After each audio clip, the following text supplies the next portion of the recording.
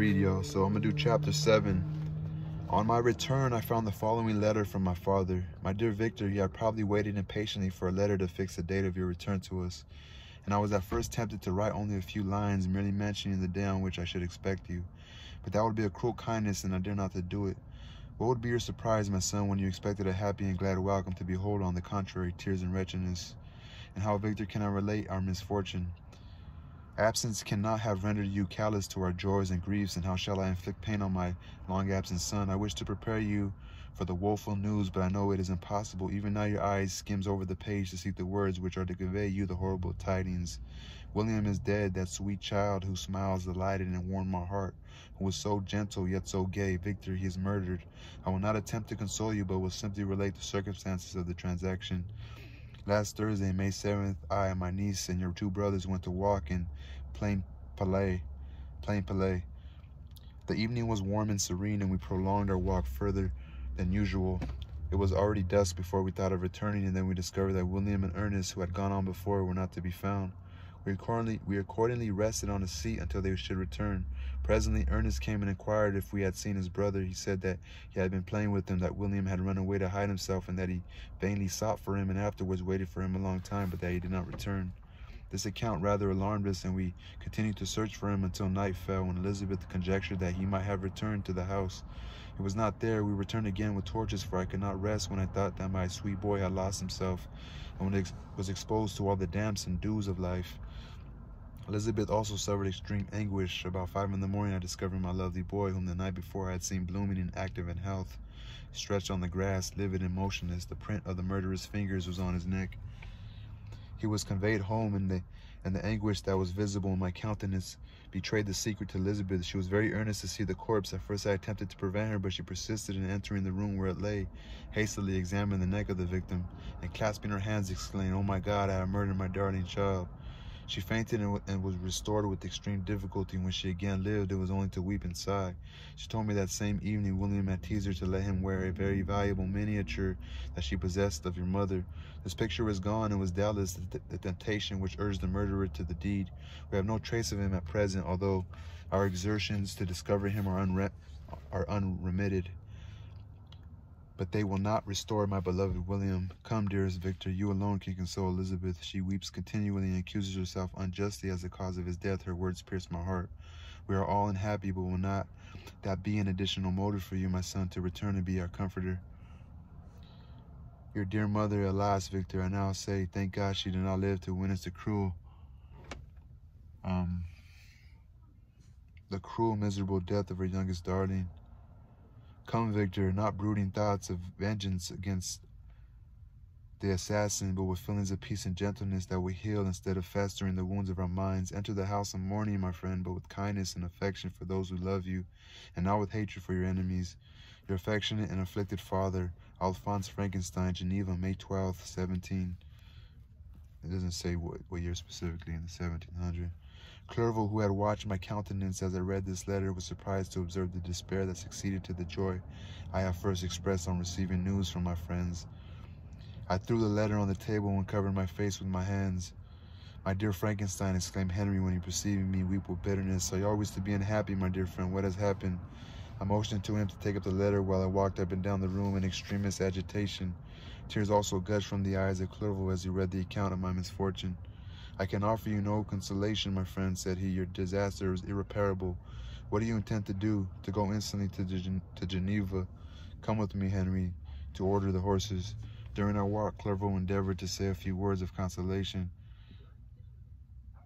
His name's Henry Clerval, right? Henry Clerval, yeah.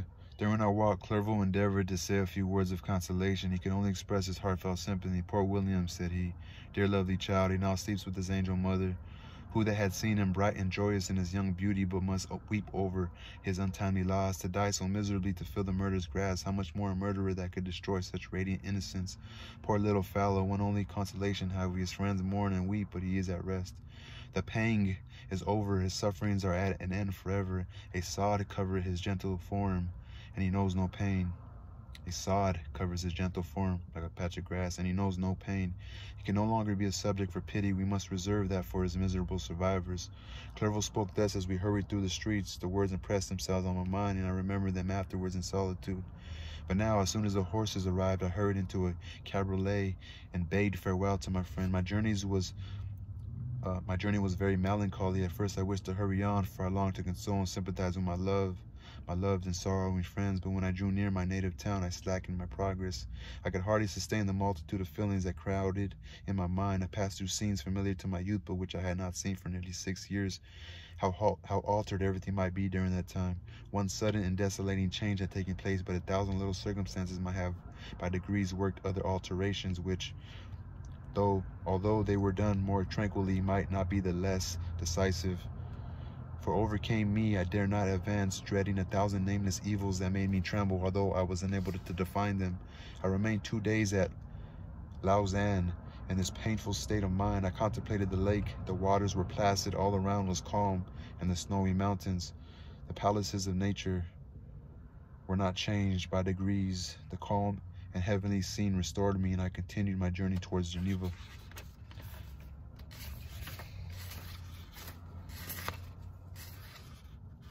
The road ran by the side of the lake, which became narrower as I approached my native town. I discovered more distinctly the black sides of Jura and the bright summit of Mont Blanc. I wept like a child. Dear mountains, my own beautiful lake, how do you welcome your wanderer? Your summits are clear, the sky and lake are blue and placid. Is this to prognosticate peace or to mock at my unhappiness? I fear, my friend, that I shall render myself tedious by dwelling on these preliminary circumstances, but they were days of comparative happiness, and I think of them with pleasure. My country, my beloved country, who but a native can tell the delight I took in again beholding thy streams, thy mountains, and more than all, thy lovely lake. Yet as I drew nearer home, grief and fear again overcame me. Night also closed around, and when I could hardly see the dark mountains, I felt still more gloomily. The picture appeared a vast and dim scene of evil, and I foresaw obscurely that I was destined to become the most wretched of human beings. Alas, I prophesied truly and failed only in one single circumstance, that in all the misery I imagined and dreaded, I did not conceive the 100th part of the anguish I was destined to endure. It was completely dark when I arrived in the environs, like the environment of Geneva. The gates of the town were already shut, and I was obliged to pass the night at Secheron, a village at the distance of half a league from the city. The sky was serene, and I was unable to rest. I resolved to visit the spot where my poor William had been murdered. As I could not pass through the town, I was obliged to cross the lake in a boat to arrive at Plain Palais. During this short voyage, I saw the lightnings playing on the summit of Mont Blanc in the most beautiful figures. The storm appeared to approach rapidly, and on landing, I ascended to a low hill that I might observe its progress. It advanced. The heavens were clouded, and I soon felt the rain coming slowly in large drops, but its violence quickly increased. I quitted my seat and walked on, although the darkness and storm increased every minute, and thunder burst with a terrific crash over my head. It was echoed from Salève, the Juras, and the Alps of Savoy. Vivid flashes of lightning dazzled my eyes, illuminating the lake, making it appear like a vast sheet of fire, and then for an instant everything seemed of a pitchy darkness, until the eye recovered itself from the preceding flash. The storm, as is often the case in Switzerland, appeared at once in various parts of the heavens. The most violent storm hung exactly north of the town, over that part of the lake which lies between the promontory of Bellerive and the village of Copet. Another storm enlightened Jura with faint flashes, and another darkened and sometimes disclosed the Mole, a peak mountain to the east of the lake. While I watched the tempest, so beautiful yet terrific, I wandered on with hasty step. This noble war in the sky elevated my spirits. I clasped my hands and exclaimed aloud, "William, dear angel, this is thy funeral, this is thy dirge." As I said these words, I perceived in the gloom a figure which stole from behind a clump of trees near me. I stood fixed, gazing intently. I could not be mistaken. A flash of lightning illuminated the object and discovered its shape plainly to me, its gigantic stature and the deformity of its aspect, more hideous than belongs to humanity, instantly informed me that it was the wretch, the filthy demon to whom I had given life. What did he there? Could he be? I shuddered at the conception, the murderer of my brother. No sooner did that idea cross my imagination than I became convinced of its truth. My teeth chattered, and I was forced to lean against the tree for support. The figure passed me quickly, and I lost it in the gloom. Nothing in human shape could have destroyed that fair child. He was a murderer. I could not doubt it. The mere presence of the idea was an irresistible proof of the fact. I thought of pursuing the devil, but it would not but it would have been without pursuing the devil, but it would have been in vain. For another flash discovered him to be hanging among the rocks of the nearly perpendicular ascent of Mont Saleve, a hill that bounds Plain Palais on the south. He soon reached the summit and disappeared. I remained motionless. The thunder ceased, but the rain still continued, and the scene was enveloped in an impenetrable darkness. I revolved in my mind the events which I had until now sought to forget, the whole train of my progress towards the creation, the appearance of the work of my own hands alive at my bedside. Its departure. 2 years had now nearly elapsed since the night on which he was first received life, and was this his first crime? Alas, I had turned loose into the world a depraved wretch whose delight was in carnage and misery. Had he not murdered my brother? No one can conceive the anguish I suffered during the remainder of the night, which I spent cold and wet in the open air. But I did not feel the inconvenience of the weather. My imagination was busy in scenes of evil and despair. I considered the being whom I had cast among mankind and endowed with the will and power to effect purposes of horror, such as the deed which he had now done, nearly in the light of my own vampire. My own spirit let loose from the grave and forced to destroy all that was dear to me. Day dawned, and I directed my steps towards the town.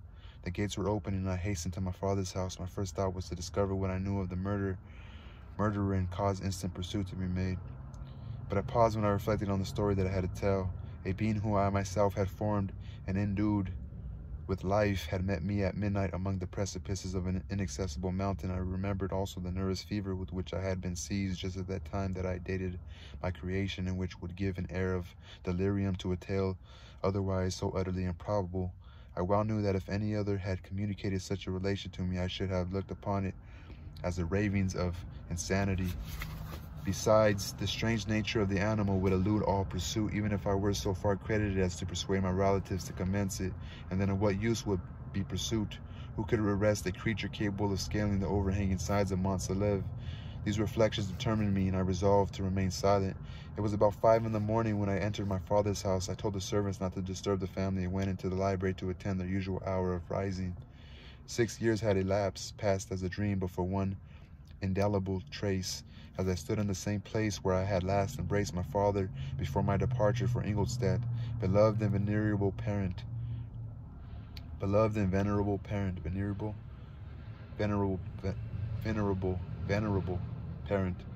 he still remained to me. I gazed on the picture of my mother which stood over the mantelpiece. It was a historical subject painted at my father's desire, and represented Caroline Beaufort in an agony of despair, kneeling by the coffin of her dead father. Her garb was rustic and her cheek pale, but there was an air of dignity and beauty that hardly permitted the sentiment of pity.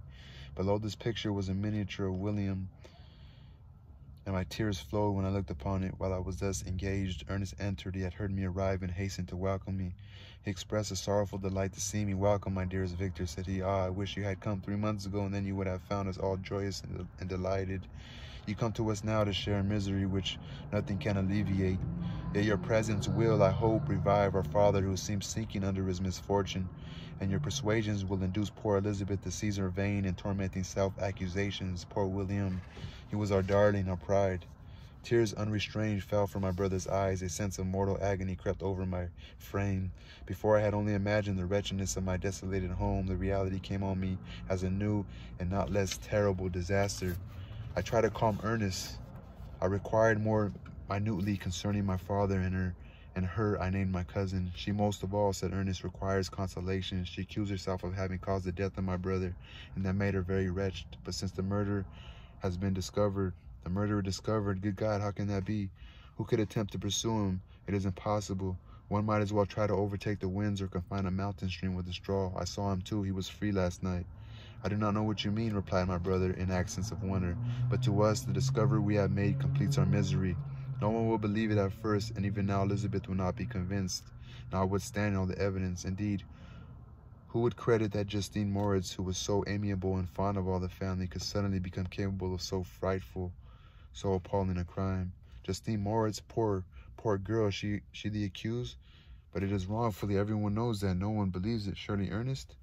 "No one did at first, but several circumstances came out that have almost forced conviction upon us, and her own behavior has been so confused as to add to the evidence of facts a weight that, I fear, leaves no hope for doubt. But she will be tried today, and you will then hear all."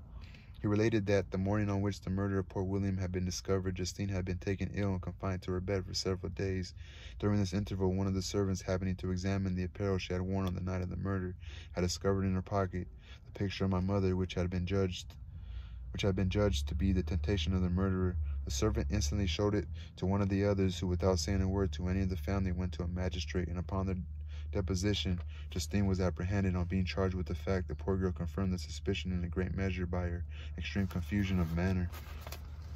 This was a strange tale, but it did not shake my faith, and I replied earnestly, "You're all mistaken. I know the murderer. Justine, poor, good Justine, is innocent." At that instant, my father entered. I saw unhappiness deeply impressed on his countenance, but he endeavored to welcome me cheerfully, and after we had changed our mournful greeting, would have introduced some other topic than that of our disaster, had not Ernest exclaimed, "Good God, Papa, Victor says that he knows who was the murderer of poor William." "We do also, unfortunately," replied my father, "for indeed I had rather have been forever ignorant than have discovered so much depravity and ingratitude in one I valued so highly. My dear father, you are mistaken. Justine is innocent. If she is, God forbid that she should suffer as guilty. She is to be tried today, and I sincerely hope, that she will be acquitted." This speech calmed me. I was firmly convinced in my own mind that Justine, and indeed every human being, was guiltless of this murder. I had no fear, therefore, that any circumstantial evidence could be brought forward strong enough to convict her. My tale was not one to announce publicly. Its astounding horror would be looked upon as madness by vulgar. Did anyone indeed exist except I, the Creator, who would believe unless his senses convinced him? And the existence of the living monument of presumption and rash ignorance which I had let loose upon the world. We were soon joined by Elizabeth. Time had altered her since I last beheld her. It had endowed her with loveliness surpassing the beauty of her childish years. There was the same candor, the same vivacity, but it was allied to an expression more full of sensibility and intellect. She welcomed me with the greatest affection. "Your arrival, my dear cousin," said she, "fills me with hope. You perhaps will find some means to justify my poor guiltless Justine, alas, who is safe if she be convicted of crime. I rely on her innocence as certainly as I do upon my own. Our misfortune is doubly hard to us. We have not only lost that lovely darling boy, but this poor girl whom I sincerely love is to be torn away by even a worse fate. If she is condemned, I never shall know joy more. But she will not, I am sure she will not. And then I shall be happy again, even after the sad death of my little William." "She is innocent, my Elizabeth," said I, "and that shall be proved. Fear nothing, but let your spirits be cheered by the assurance of her acquittal. How kind and generous you are. Everyone else believes in her guilt, and that made me wretched, for I knew that it was impossible. And to see everyone else prejudiced in so deadly a manner rendered me hopeless and despairing." She wept.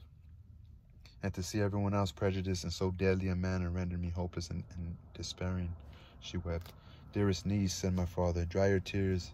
If she is, as you believe, innocent, rely on the justice of our laws, and the activity with which I shall prevent the slightest shadow of partiality." Oh yeah, that's the end of chapter 7. I'm on chapter 8. This book has a total of 24, so I'm a little less than like 8. I'm like 30% almost done with this book. I'm on page, this book starts like on page 30 something. Yeah, chapter 1's on page 29, and I'm on 84, so what is that? Let's just say 85 and 30. What's 85 and 30? That's 55 pages. So I read about 55 pages, which is not too bad. So 55 pages out of a 200, out of a 200, out of a 240 page book, 241 pages.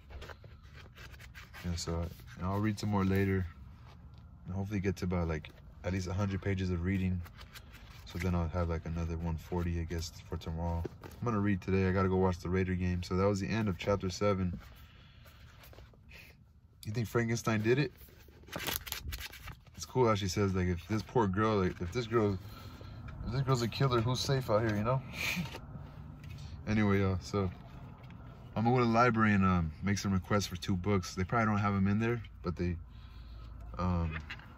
if they do, I'll probably read them and just kind of do what I did with Ganto, because this is a longer book and those books are a little shorter. So I'll just kind of maybe try to read those books first. But anyway, I have like morning head on. Okay, so put my hat on. All right, y'all, peace. Take care.